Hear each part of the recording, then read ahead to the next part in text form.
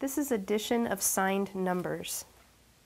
We're going to be using the negative snake game, and I have my equation laid out at the top of the mat, and I would have the students go through the equation and lay out their snake.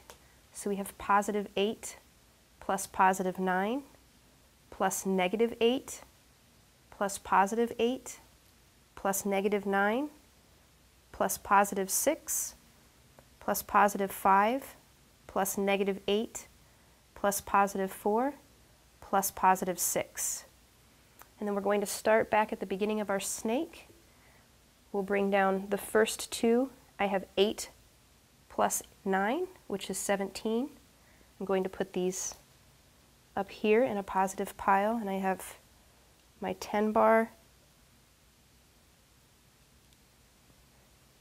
and 7, so I have 17. Now I'm going to bring down 7 and negative 8. The students might recognize that this is going to add to be a negative sum. We have 7 plus negative 8, and I can show the students that to symbolize the sum of this, we're going to use one of our negative beads. So we have negative 1.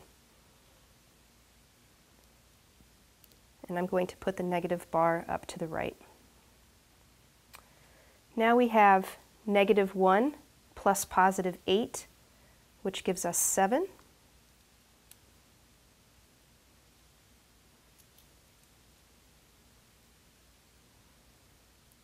We have 7 plus negative 9. Again, this is going to give us a negative sum. It gives us negative 2.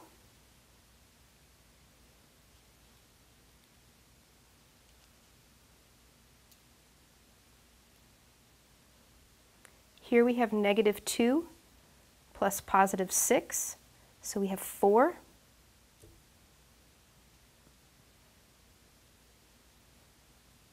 We can put our positive to the left.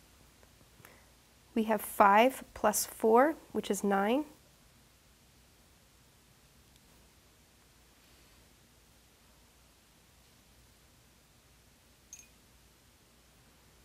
Now we have 9 plus negative 8, which gives us 1.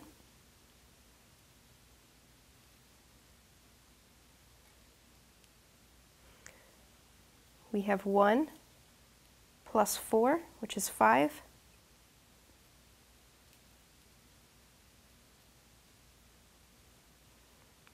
And then we have 5 plus 6, which is 11.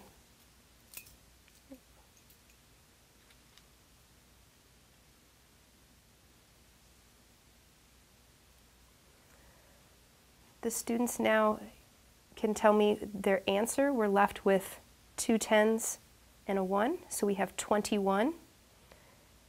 And we're going to put this right here, and then the students can check their work. So we're going to add all of our positive bars. So we have 9 plus 8, we have 17 plus 8 is 25, plus 6, we have 31. We have 5, which is 36. 4 more makes 40. Plus 6 is 46. So the students can record their positive numbers as 46. And then we can put this back up to the left and then bring down our negative bars. For our negative numbers, we have negative 8 plus negative 9, which is negative 17, plus negative 8. We have negative 25 as our sum, and we can record that. So we'll be adding 46 plus negative 25.